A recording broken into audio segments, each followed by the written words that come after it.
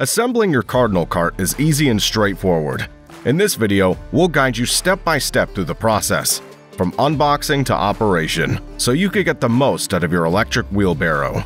To begin, unbox the Cardinal Cart carefully, ensuring all parts are included. Flip the bucket upside down on a level surface and align the motor assembly to the front of the main frame. The motor should be centered near the middle of the bucket. Secure it using 8 bolts with a 10mm socket wrench. Next, remove the nut and washer from each side of the axle.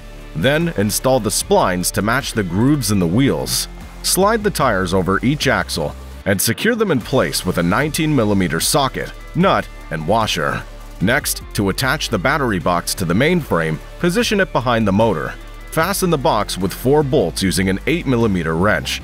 Once the battery's in place, connect the left and right support feet to the main frame and secure them with a 13mm wrench, bolts, nuts, and locking washers on either side.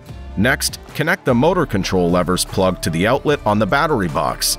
Flip the bucket right side up, then insert the left and right handles into the main frame.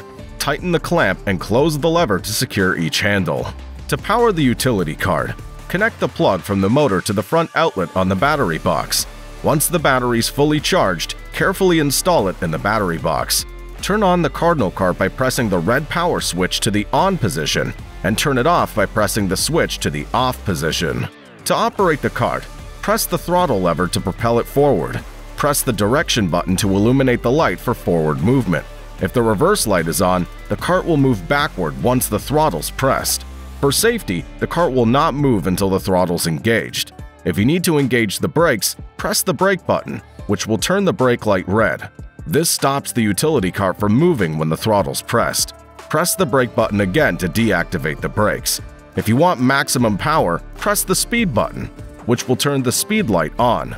Press it again to switch back to eco mode for extended battery life. And that's it. You've successfully assembled your Cardinal Cart. Remember to always charge the battery fully before use, and check that all bolts and nuts are securely tightened for safe operation. For more tips, maintenance advice, and assembly guides, be sure to subscribe to our channel or visit our website. Enjoy your new electric wheelbarrow and happy hauling!